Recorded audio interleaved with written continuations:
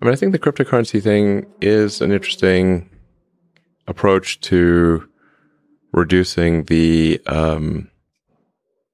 error in the database that is called money. I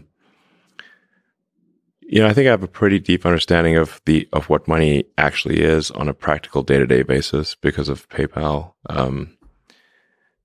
We really got in deep there. And right now, the money system, actually, for practical purposes, is really a bunch of heterogeneous mainframes running old COBOL. Okay, you mean literally? That's literally that is literally what's happening in batch mode. Okay, in batch mode. Yeah, and I pity the poor bastards who have to maintain that code. Okay, that's a pain. That's pain. Not even Fortran. It's COBOL. Yep, it's COBOL. And the banks are still buying mainframes in 2021 and running ancient COBOL code. The Federal Reserve is like probably even older than what the banks have, and they have an old COBOL mainframe. And so now, so the government effectively has editing privileges on the money database, and they use those editing privileges to make more money whenever they want, and this increases the error in the database that is money. So I think money should really be viewed through the lens of information theory, and so it's kind of like an internet connection. Like, what's the bandwidth? Total bit rate. What is the latency, jitter, packet drop? Errors in the network communication. Just think of money like that, basically. I think that's probably the right way to think of it, and then say what system, from an information theory standpoint, allows an economy to function the best. Crypto is an attempt to reduce the error in money that is contributed by governments diluting the money supply as basically a pernicious form of taxation. So both policy in terms of with inflation and actual like technological cobalt, like cryptocurrency takes us into the 21st century in terms of the actual systems that allow you to do the transaction, to store wealth, all those kinds of things. Like I said, just think of money as information. People often will think of money as having power in and of itself. It does not. Money is information, and it does not have power in and of itself. Again,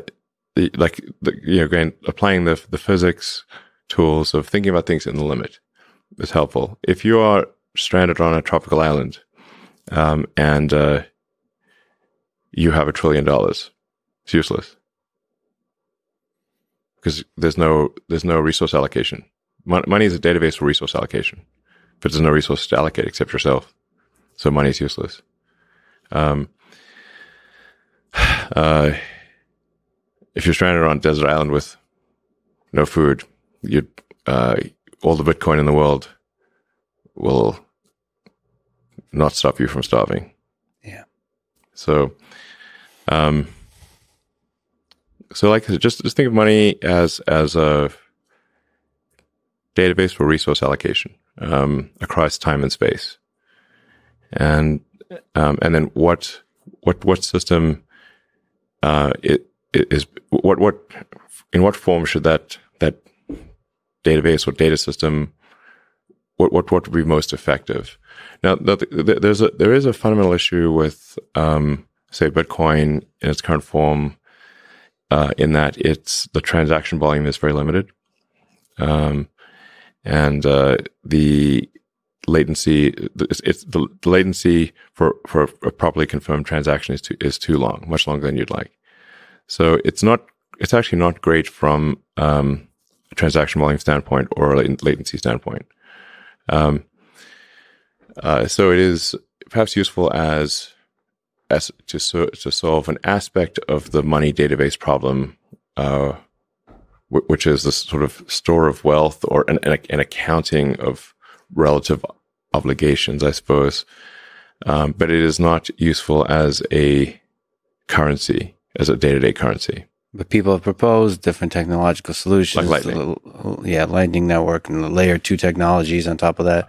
I mean, it's all, it seems to be all kind of a trade-off. But the point is, it's kind of brilliant to say that just think about information, think about what kind of database, what kind of infrastructure enables that exchange of like information. you're operating an economy, and you need to have something that allows for the efficient, to have efficient value ratios between products and services. So you've got this massive number of products and services, and you need to, you can't just barter. It's like, that would be extremely unwieldy. So you need something that gives you a ratio of exchange between goods and services. And then something that allows you to shift obligations across time, like debt and equity, shift obligations across time.